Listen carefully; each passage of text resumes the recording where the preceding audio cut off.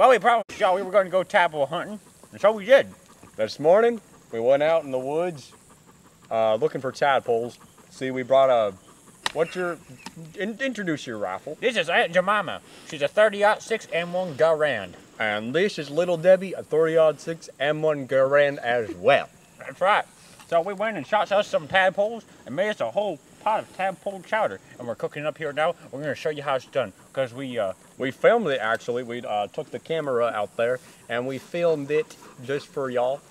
So, so you folks back at home can see how to fix up a good dish just like this. That's right. Let's take a look.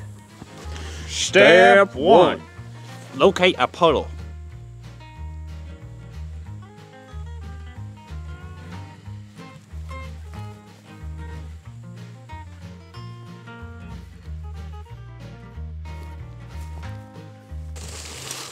I see a puddle. I do too. I wonder if there's anything in there. I don't know, we should try the tadpole locator call. Let's try it. Step 2. Shoot the tadpole. I don't see one. Right there. Step 3. Harvest tadpoles. Oh boy, we got ourselves a few. We got quite a few. Goes mighty good shooting, Tatum. Oh, that was well done. Good job. That one's a trophy tadpole right there. That's a Boone and Crockett tadpole. Well done. Let's go make some chowder. Let's go make some chowder. Step 4. Cook tadpoles. Now, we got Old Bay seasoned potatoes, and while Malcolm, he's gonna start the fire, we got tadpoles here, and we got all this stuff. We're all set. We're all ready.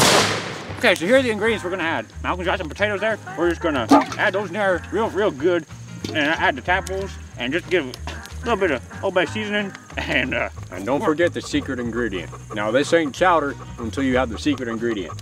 1 wild plantain leaf cut in half, equal pieces. 1 and 2. That's right. Give her a good stir. Stir all up, and then put her over the fire for at least 30 seconds. Remember, good cooking is always slow. That's what my grandmama always said. Step 5. Eat tadpole chowder. Oh, that is sure good chowder. Doggone, that's delicious. Yeah, it was a good day too.